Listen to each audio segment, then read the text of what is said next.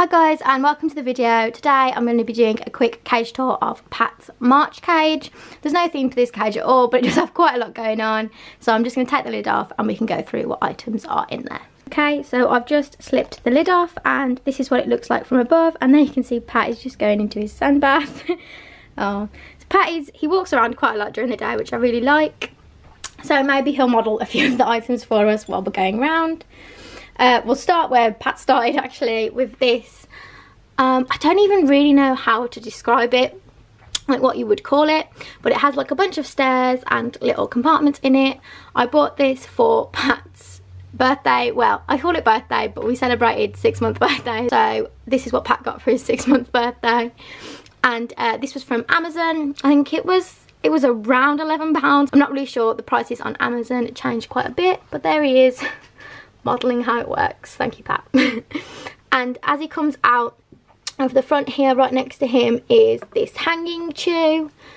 This one is from Pets at Home, and I've just attached it with a little clear hook. And then we have his water bottle, the same one I use for my Syrian. This is the Living World glass one.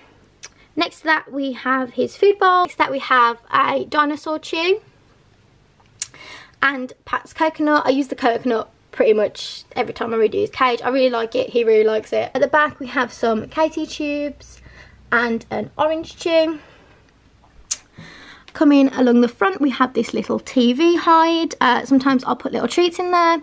I know it's not the most effective at being a hide because it has a clear window at the front.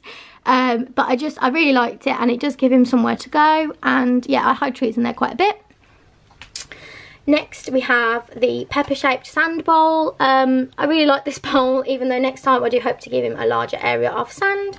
Since I have just started using children's play sand, I can like afford a much larger area, and I think Pat would like that, which is actually why I bought children's play sand in the first place.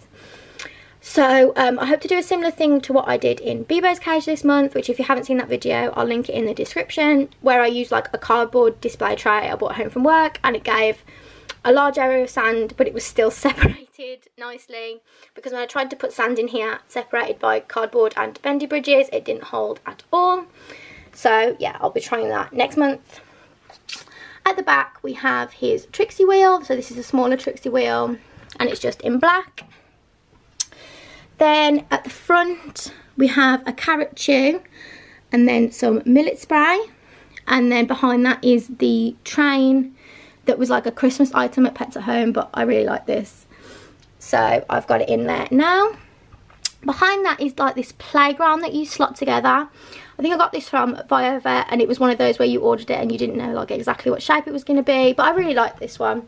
I originally ordered it for my Syrian because I find it really hard to find Syrian sized items everywhere, and I thought this was going to be bigger than it was. But it's not really appropriate for Beebo, so I have got it in Pat's cage. Behind that we have a bendy bridge that just comes on top of this platform, which is actually a corner house from Zooplus. Under there is a little chew, and on top we have a Sputnik house with natural Carefresh in, which is actually what's inside that house as well. There's Carefresh in there because I do like to give them a paper-based bedding where they sleep.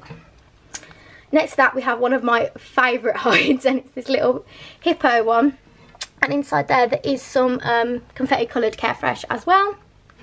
Next to that we have a loofah chew, and then this 2-storey house. Okay, so that is everything in Pat's March cage. He has had this cage already for a couple of weeks, so I know everything's like a little messy, but I didn't have time to film it after I'd just done the cage. So I filmed it now after I've just spot cleaned, and this is what it looks like. Let me know what you thought of Pat's cage in the comments, and I'll see you next time. Bye guys.